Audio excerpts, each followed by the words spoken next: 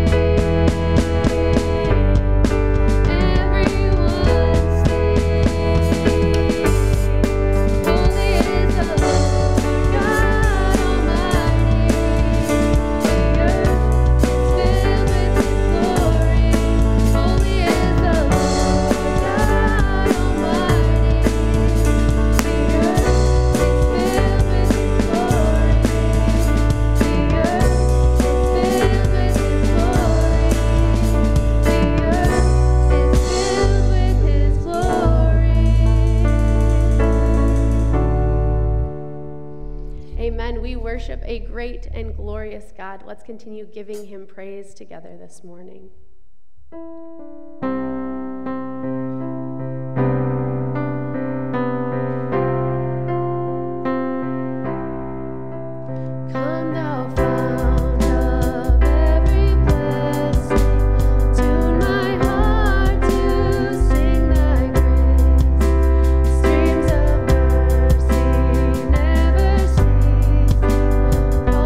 Songs of loudest praise.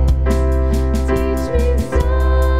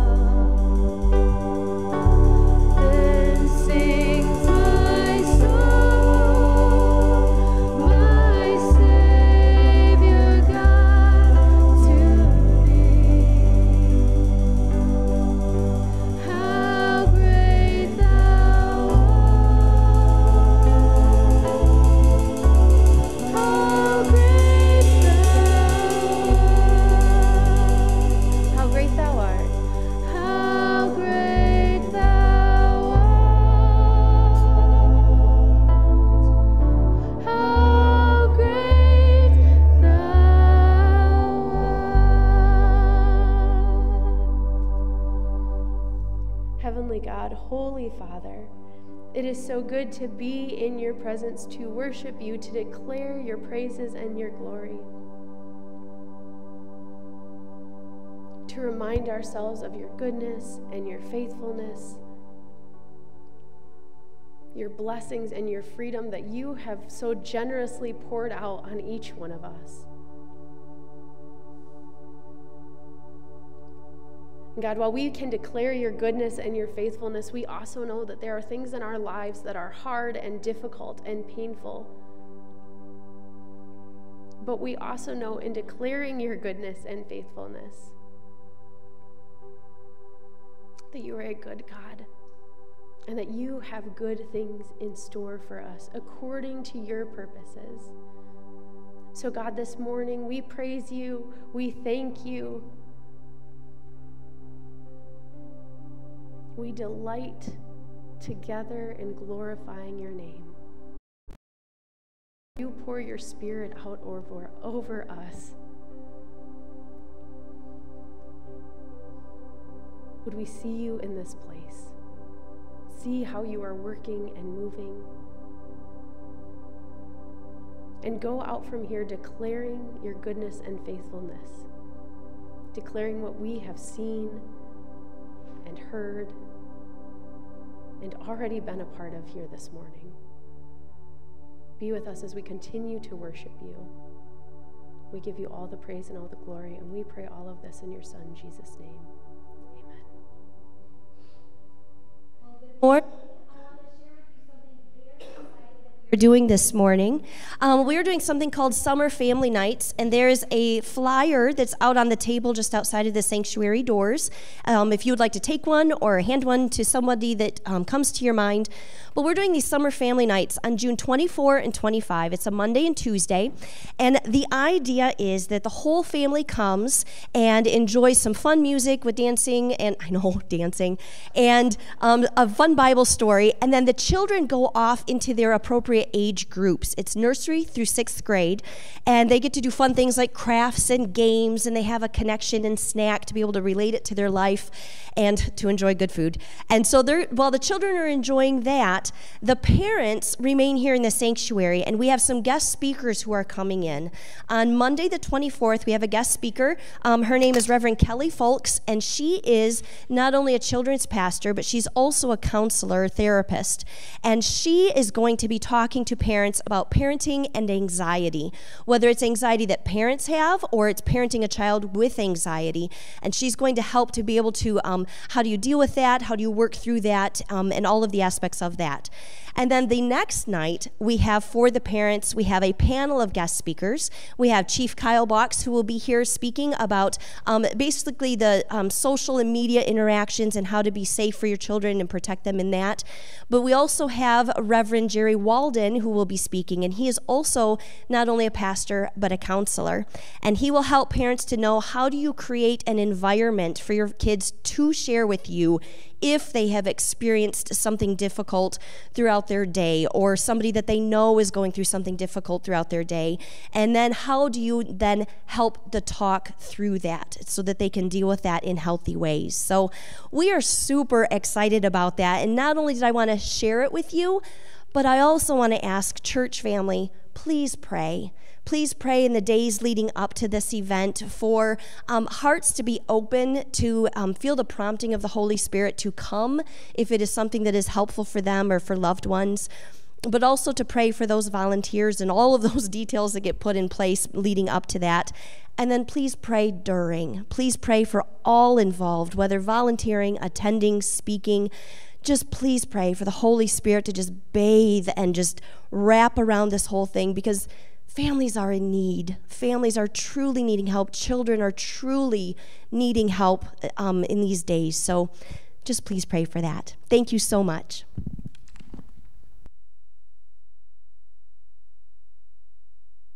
Thank you, Pastor Sarah. We continue to worship through the giving of our tithes and offerings. There are boxes out in the back in the foyer, and on the way out, offering boxes where you can give. Also, you can give online as well. And in the seat back in front of you is a communication card. If you're a visitor, love to have you fill that out so we can get in contact with you and welcome you. And also, it's a great way to let us know what's going on. And one of the things that I've been doing recently, I had a group of small people, not a group of small people, but a small group of people, that's better. Small group of people who came together and wanted to ask me if they could get some sermon notes and questions. And I said, sure. And so every week now I'm making some sermon notes, going over kind of a synopsis, and then if you would like those, if you'd like those, just take a communication card out right now and give your email address and say sermon notes, and I can send those to you. Don't tell me on the way out, because I will forget it before I walk 5 steps away. So I'd just love to have you do that. One of the real privileges of being a part of the Global Church of the Nazarene is having missionaries to come and speak. We're going to have a missionary come in July, so you won't want to miss that. But a few years ago, we had Reverend Tim Eby, who was come to Perry, and he talked about what was going on in Senegal, Africa. And Senegal is in the Human Development Index, which kind of rates income and life expectancy and education. Senegal was like 170th out of 190th. So it was a very needy country. And so one of the needs that Tim Eby shared, Reverend Eby shared, was that they need a clean water well to be drilled in an area of Senegal called Kolda. And this new well would help families. It would help families so they wouldn't have to travel very far, as sometimes school-age children have to go all the way to travel to pick up water, safe drinking water, so that they aren't able to go to school. And so that well would be very helpful to the community, and it would also revitalize the work of the Church of the Nazarene. A local pastor who would be assigned, and he would be able to be supported through the well and through being able to use that as an outreach opportunity for the church and the community. So the Lord put this on the heart of, first of all, Rob and Sue Allman. I know they don't want to mention their name, but I'm going to mention it anyway. Rob and Sue Allman had put it on their heart. They shared it with some friends, and eventually they shared it with the church. And in the year 2022, we've raised money for this well, raised $11,500 for the well. And those were sent to the Senegal field in late 2022. And we're excited to report that there is a clean water well project that has been completed. It's been completed for some time now. We're just getting an opportunity to share that with you. This new clean water well is an answer to prayer and a true blessing for the Kolda Church and that community. And they are excited to see the revitalization of the work of the Church of the Nazarene in this area through the addition of that clean water well. And so that is so important. The Global Church of the Nazarene serves the world in many areas in a lot of different ways, through hospitals and schools and orphanages and compassionate ministry centers and so many different things. They have ministries to help victims of human trafficking and help those orphans that have been orphaned by AIDS epidemic in Africa. Compassionate ministry projects include something like this new water well in Senegal, funding assistance in Myanmar, caring for Ukrainian refugees in Poland. There are so many different ways. And yet at the very foundation of all of this is the local church. This is the strategy of the Church of the Nazarene. This is the strategy of Jesus. He entered the world, entered into our communities, and lived with us to bring the gospel. And so the purpose and statement of the Nazarene Missions Department reflects this strategy. The Church of the Nazarene missions exist to pioneer, develop, and resource local, interdependent, and sustainable Nazarene churches. That is the ultimate goal, the purpose of the Nazarene missions. And this is the strength, because local churches are the backbone of all else that we do. So that when we have a need, we have people there already on the ground in over 160 world areas who are there and able to connect with that and able to preach the gospel. And so it is the foundation of our missions program is the local church. As is stated on their webpage, Nazarene Missions is funded through the generous, sacrificial giving of people and churches throughout the world. Even in Senegal, they are taking up offerings for missions.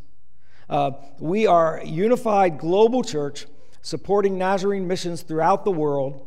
We are living out the transformational love of Jesus Christ in our local communities worldwide through his message and our action. Church of Nazarene is in over 160 world areas, and so the next time you see a crisis in the world, chances are there's Nazarenes there. And so I encourage you to continue to pray for missions, to learn about the Nazarene missions, and to give to Nazarene missions. We do that often through our World Evangelism Fund. Many of you give weekly gifts of Faith Promise every week, and you can get in on that anytime you want. You can start giving regularly to that. But we believe that this is the strategy of the Lord to see the transformation of the world, and it's so important. So I just encourage you to do that. All right, let's stand, greet one another this morning before we hear the word.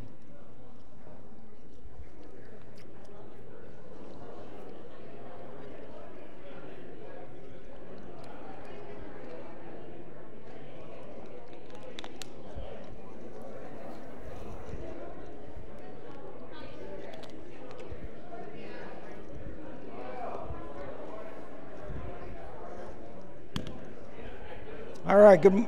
Okay, you may be seated.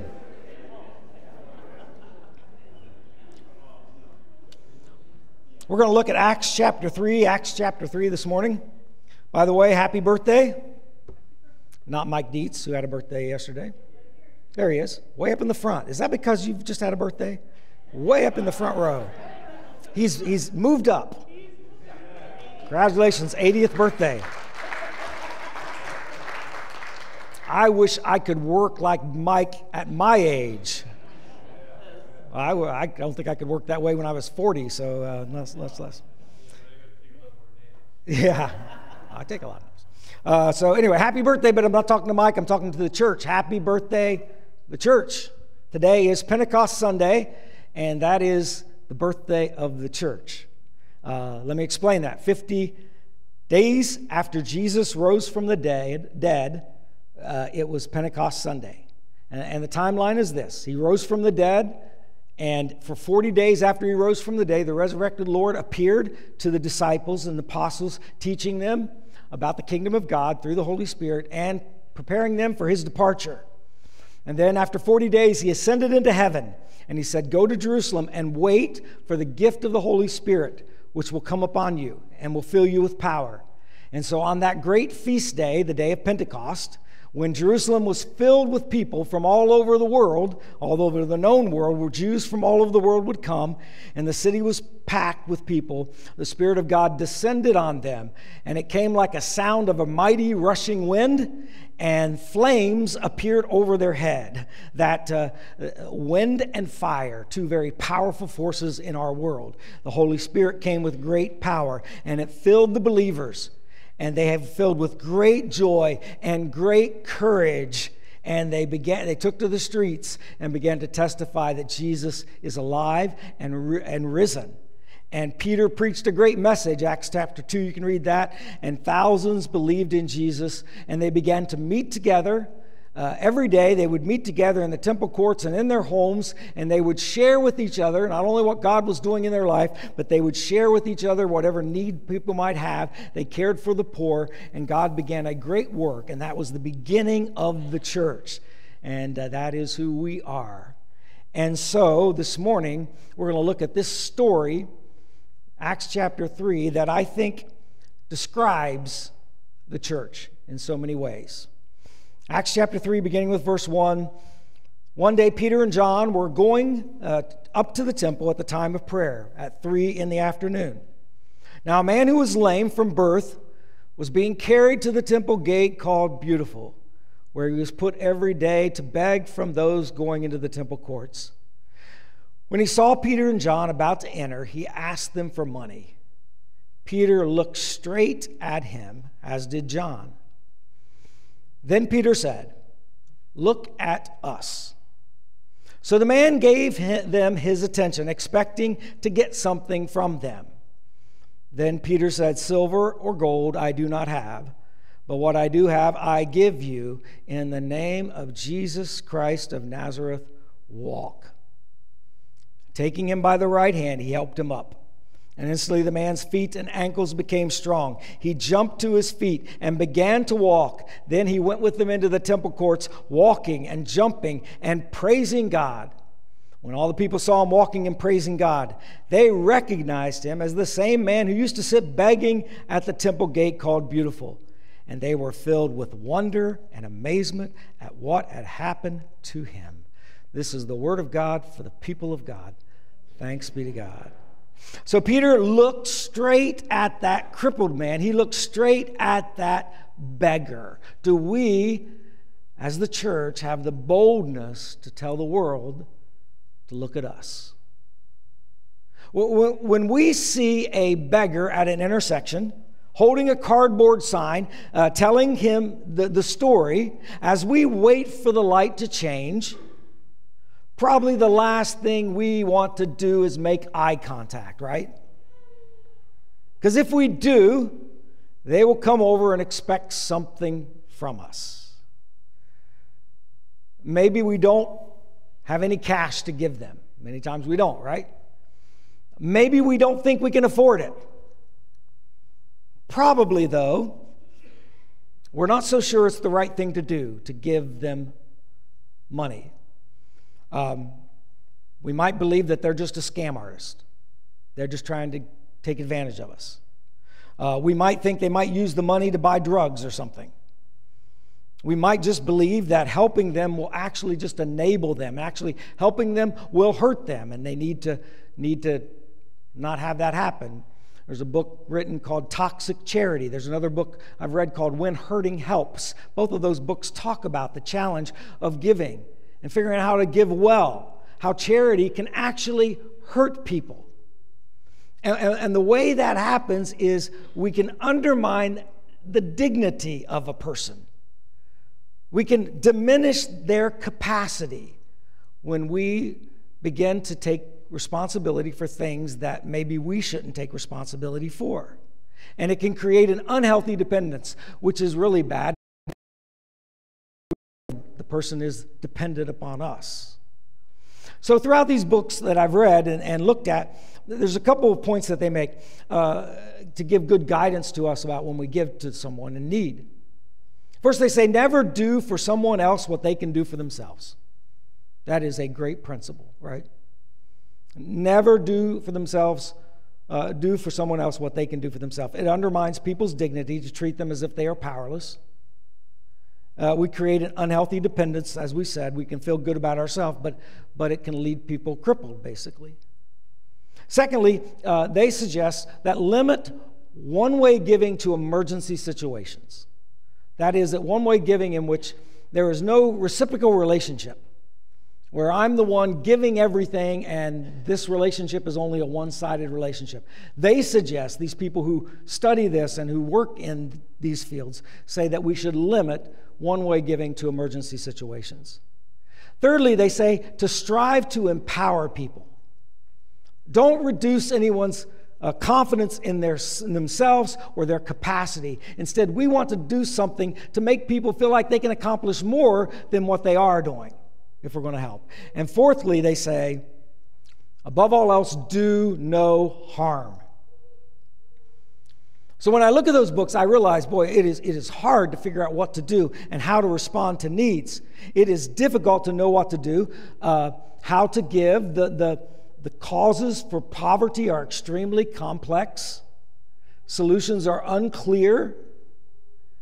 And there is a strong temptation, therefore, to do nothing. Which Christians, we just cannot do that. We cannot do nothing. I'm not saying that we have to help every person we see on the corner, but there is a great temptation to be overwhelmed by the amount of need that we simply close our eyes to the needs around other people because of the challenges that they cause. Instead, we should allow the Holy Spirit to lead us. Because regardless of what wisdom to do as far as a certain situation, the Holy Spirit has a wisdom that is different. The Holy Spirit has a wisdom that comes from God, a wisdom that can bring real help to people.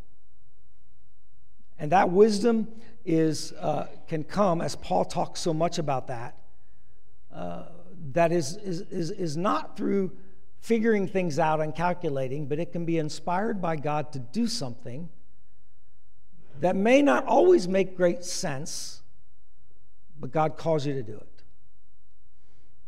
And the church ultimately is a church of people led by the Spirit to do things that the Spirit calls us to do. So before we write down these rules and say, okay, this is my hard and fast rule in which I respond to, we need to recognize that we need to lead the Spirit's leading. That we are partnering with the work of the Spirit, that there's nothing really we are doing on our own anyway. We don't want to do anything on our own. We want to let the Spirit lead us, and we want to allow the Spirit to work through us to bring real help to people, to help people to stand, to help them to walk, to help them to run, whatever that looks like, to help them in emergency situations and needs. So that's the first thing we want to think. There are challenges, but we can't let those challenges completely paralyze us from the opportunity to respond. There are reasons not to make eye contact with beggars. But Peter and John would have had those reasons too. I mean, first reason, they didn't have any money, right? Here is a beggar asking for money, and Peter and John don't have any money. Very easy for them to say, we need to pass on by this guy because we have nothing. But they didn't do that, did they?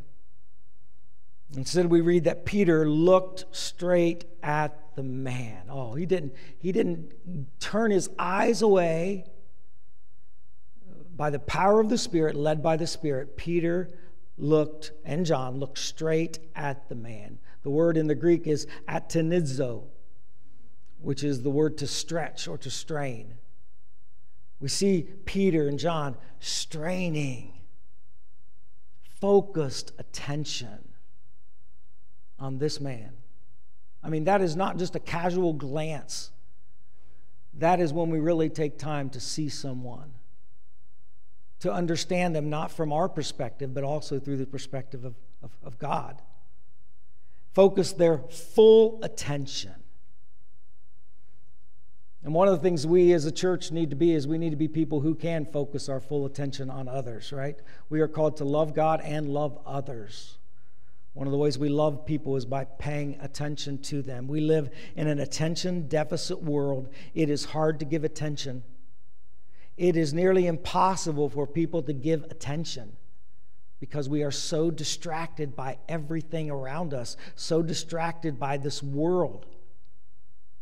But that inability to pay attention to each other and really focus on each other is part of the reason that we are so lonely in America, part of the reason we are so depressed in America. There is such a hunger for relationships. We are hungry for connection.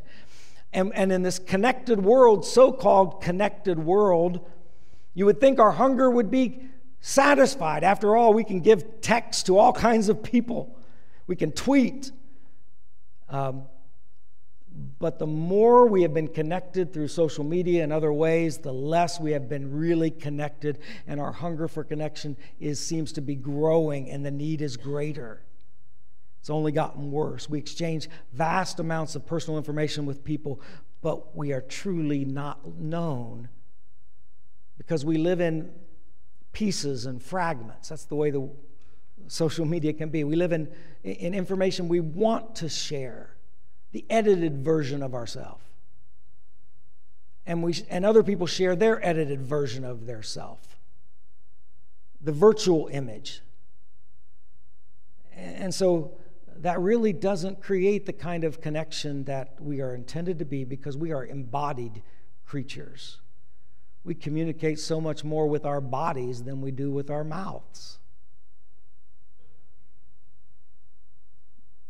So we struggle in our world to sustain attention or focus. We just don't have the time, despite the fact that we have so many now time-saving devices everywhere. We do not have the time to have a face-to-face relationship with people, to pay attention. Peter gave his full attention to this crippled man. And he said to the man, "Look at us." This man didn't want a face-to-face encounter either. When the crippled man saw Peter and John coming, we read, he asked them for money. He saw them, and yet Peter still said, "Look at us." So Peter recognized that even though the man saw him, he was not wanting that kind of interaction, that face-to-face interaction, not the kind of intention that Peter and John were giving this man. The crippled man didn't want any of that either. He didn't want any of that. And so Peter says, "Look at us. You need to see us. More than just an ATM machine where you enter the right code and then cha-ching, you get the money." And how easy that would be to think of that. Here comes this guy, people walking, and if I just respond the right way, I'm going to get money, and that's what I'm after. And of course, sometimes money is the right thing to do and right thing to give. In the early church, there were all kinds of offerings taken, by the way. If you don't like church offerings, well, that was starting long before we came around. And they would take up these offerings, and we read in the early church, those early days, even in Acts, that people would sell their possessions so they could give it to the apostles so that it could be distributed to people who had need. There was a lot of that going on. There was people, not only the wealthy. It's a mistake to think that it was only the wealthy who were giving during Acts. It wasn't. Even the poor sacrificed and gave. Even the widows who were cared for by the church had responsibilities to serve. There's a whole list that the New Testament writes. If we're going to care for you as a widow because you've lost your income, there's going to be some responsibility. It is a two-way kind of relationship. In the Bible, there is always this two-way kind of relationship because there's a level of respect for people, dignity.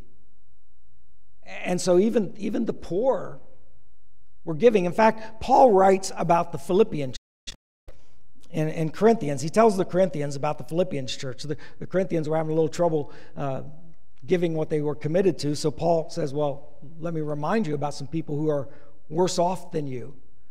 Paul said that through severe trial of intense poverty, this Philippian church gave a generous offering. Humbling. Are you kidding?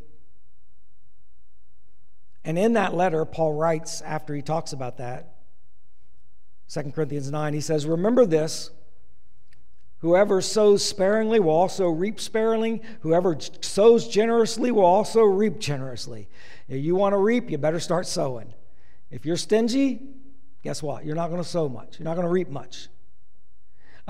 Each of you should give what you have decided in your heart to give, not reluctantly or under compulsion, for God loves a cheerful giver. And God is able to bless you abundantly so that in all things, at all times, having all you need, you will abound in every good work. Now he who supplies seed to the sower and bread for food will also supply and increase your store of seed and will enlarge the harvest of your righteousness. You will be enriched in every way so that you can be generous on every occasion, and through us, your generosity will result in thanksgiving to God.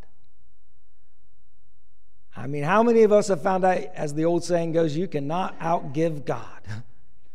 The more you give, the more he blesses. There is never a better investment than in the kingdom of God. The missions program of the Church of the Nazarene, as we talked about, we partner with Nazarenes in other parts of the world to help them seek the kingdom of God where they live. And they teach us all kinds of things as well. They are teaching, preaching, healing, and caring for the needs of people. We are a global church, which is so exciting to me. So when I hear unrest in Haiti, I think of my friend Charles DeMarzier. And I think about, he's not there right now, but I remember he grew up there. And I think about, I wonder what he's thinking. Sometimes I talk to him, see how he's doing.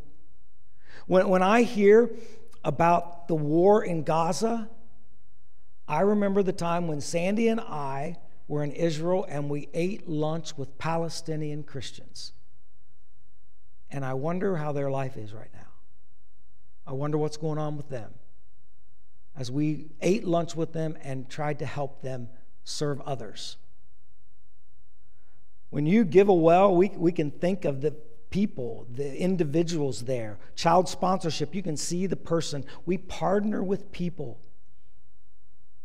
We give and pray and see people that we never have seen before. It opens our mind, opens our heart. Our heart gets larger, and it's much more than being an ATM machine. But there is a temptation. It is easy for us to give money and to check it off our box. It is much harder for us to give ourselves, to give our time, to give our attention.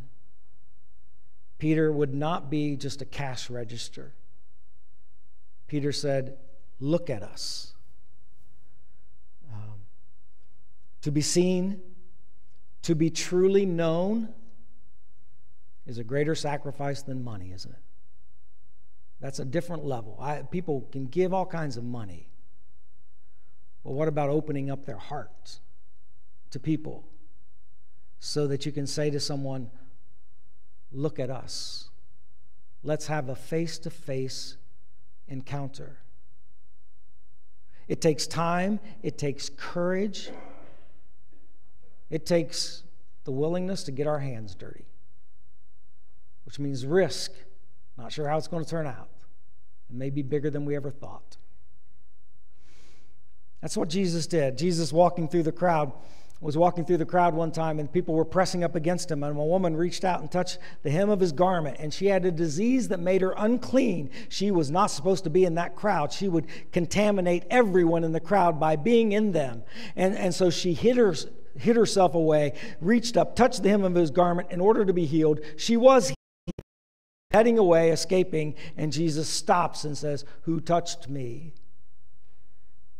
And Jesus waited and waited until she couldn't hide anymore. And she came and fell trembling at his feet with fear. Truth opened up and said, here's who I am. Here's why I did it. I was doing something that was wrong. I was putting everyone else in jeopardy just for myself. I was so consumed with what I was going through. She tells the whole story, ready to face the judgment and condemnation of that whole crowd. That's not an easy thing for her to do. Who knows what they could have done to her in judgment and penalty for what she did. But Jesus demanded that she waited for her to bring that story out. And then to everyone in the crowd, he said, "Daughter, your faith has healed you. Go in peace." She is no longer unclean. As is said in Scripture, dare not call something unclean that God has made clean.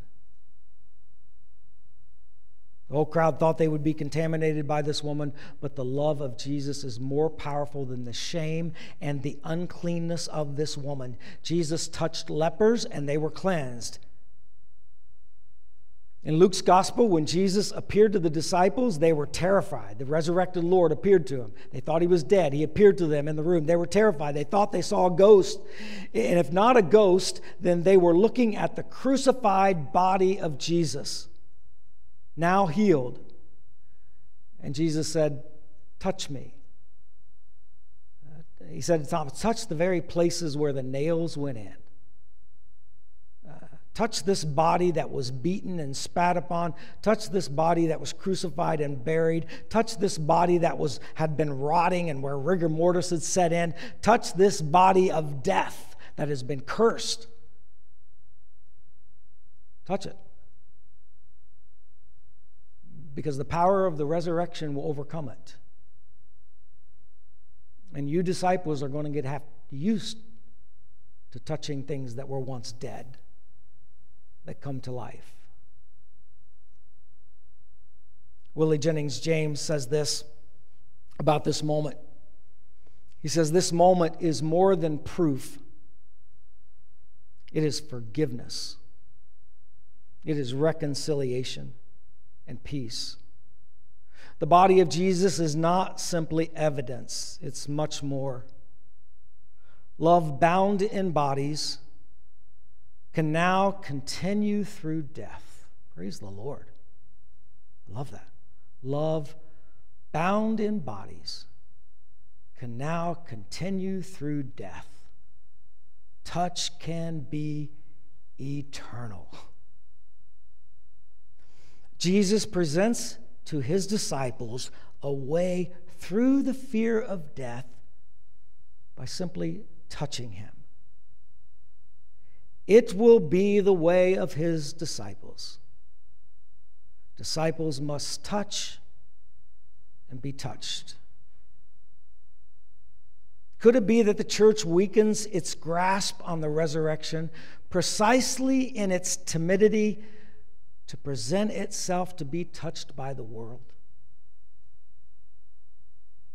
Even at this moment, the church is yet plagued by fear of touch, shaped in worship services where people sit or stand side by side, hermetically sealed in their private piety.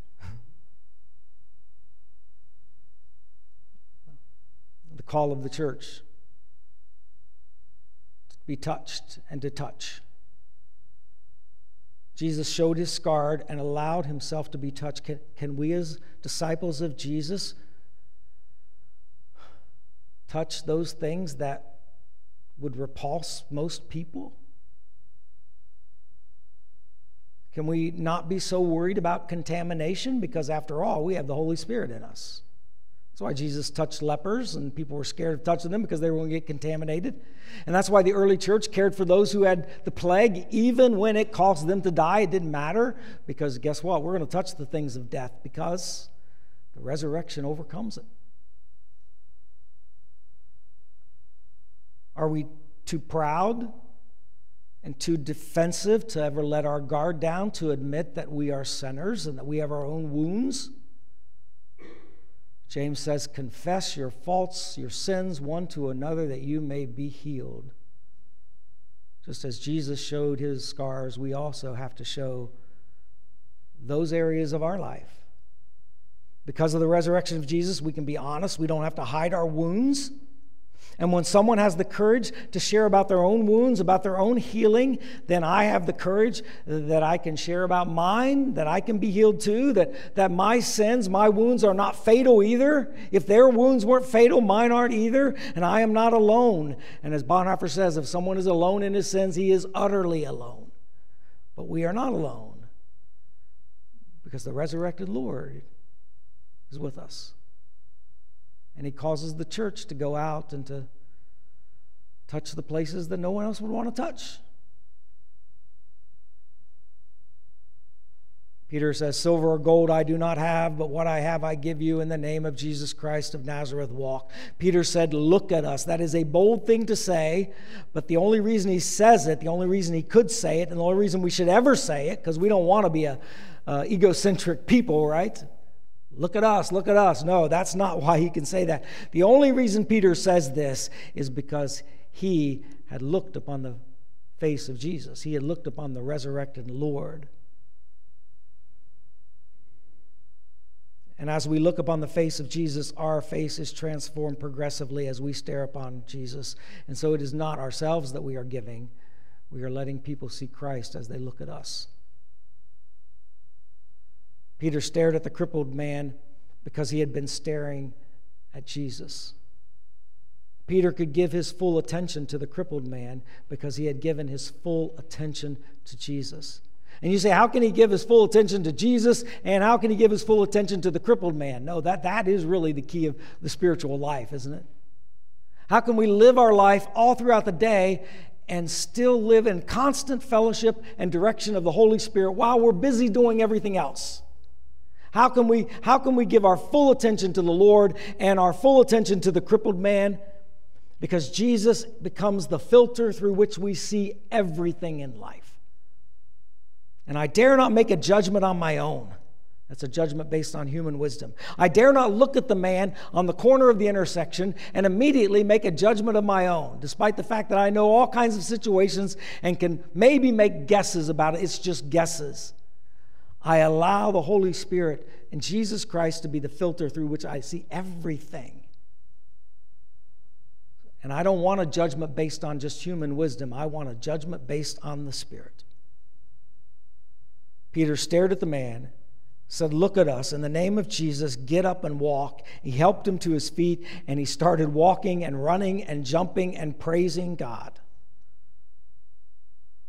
Look at us so you can see what we've seen. The resurrected Lord.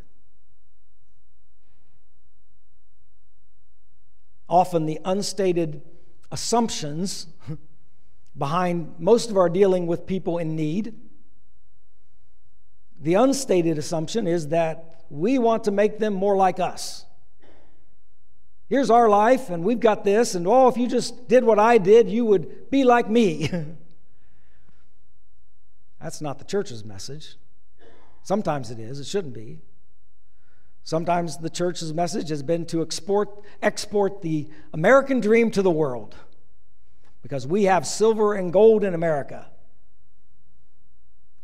But we also have extreme form of individualism, a partisan divided country. We have loneliness and depression, and we have lost our sense of shared purpose. We are a disconnected people. We have so much wealth, we don't need people. We really don't. So we all go off in our little world, and that is not who we're called to be. There's a better story that we have to share than the American story, and that is the resurrection story. We see the risen Lord, and we share with people, we allow people to look at us, even the wounds that we have, even the areas of weakness we have, because as Paul says, we are very bold because we take the veil off. We don't pretend. We don't hide. We are very bold. We just allow the Spirit to work through us. Keep our eyes on Jesus, the Holy Spirit, and we say, look at us, world.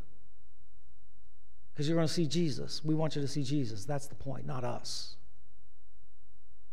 And when the world attacks the church, like it does so often, throws stones at the church, we just do what Stephen did. Stephen was executed. They threw stones at him, and Stephen, while in the process, full of the Holy Spirit, looked up into heaven and saw heaven open and saw Jesus standing at the right hand of God and said, "I see the Son of Man at the right hand of God." And his face began to glow like the face of an angel while they were stoning him to death. And before he died, he said, "Let not this sin be held against them." Powerful testimony of God's grace. Forgiveness is possible. Forgiveness is at the very heart of the message of Christianity. Look at us because we have looked at the resurrected Lord. When we failed miserably, when we sinned against him and denied him, he rose again, and now we see him, and forgiveness is there because of the resurrection. Look at us because we've seen the resurrected Lord. And he's your hope, no matter what has gone on in your life. So just a few points. First of all, can we be, as Christians and the church, give our attention to the world? In this attention deficit world that we live in, can we be the people who have a surplus of attention? We can actually take time to slow down. And believe me, I preach this to me as much as you guys. You get busy, you lose sight of people. How many times have I missed a moment because I was so caught up in myself? If anything, the Holy Spirit ought to be able to get me out of myself. And the only way that happens is by focusing on Christ. So we give our attention to the world. We stop making quick judgments. We listen to the world. We listen to stories. We've talked about this several weeks now. Do not judge. We think we're in a position to judge. We think we have all kind of wisdom to make that. We do not. We don't even remember what happens to us in our life very well. There's no way we're going to be able to make assessments of other people. So we stop judging. Allow the Spirit to give us discernment. Will we stop judging?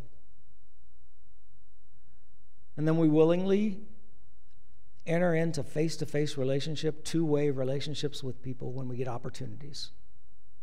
We give when we can give. We certainly want to have opportunities to use the resources that God has us, but it is much more than just that.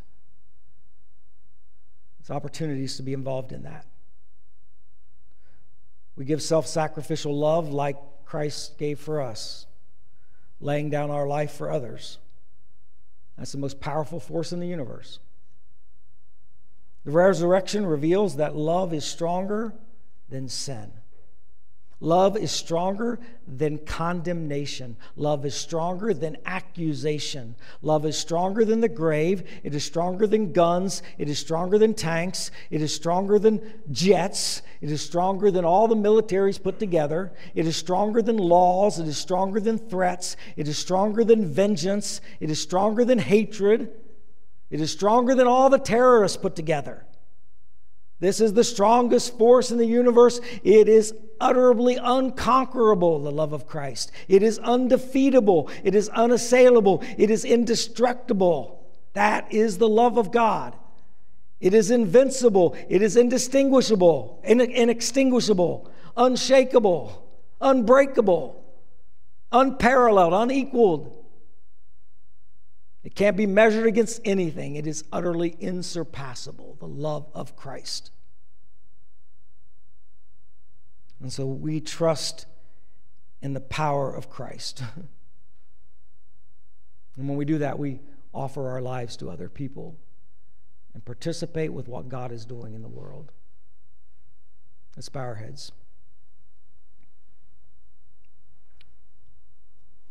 Father, it's an amazing, powerful message, the resurrection of Christ. Because if anything seemed to stamp out love, the love of God, it would be that crucifixion. And yet it didn't. And you overcame that.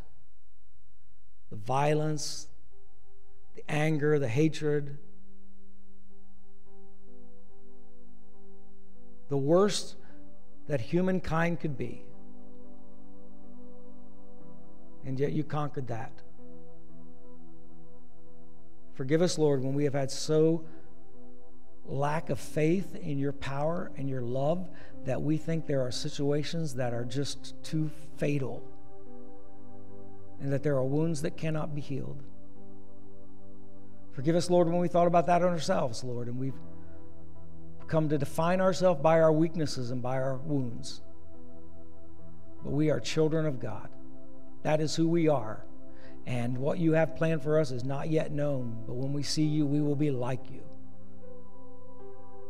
Forgive us, Lord, when we make judgments about other people. Forgive us, Lord, when we've been protective and hid ourselves in a sense of pride. We can't let our guard down. We can't be real, honest. We always have to put an image up. Forgive us when we do that, Lord. Forgive us, Lord, when we just get too busy with our stuff that we never have the time to do what you call us to do.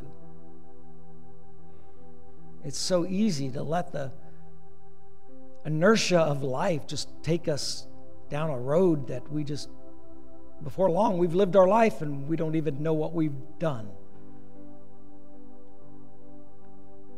So, Lord, help us. Help us to see you clearly and to allow you to penetrate our heart so that we can sacrificially give your love to others.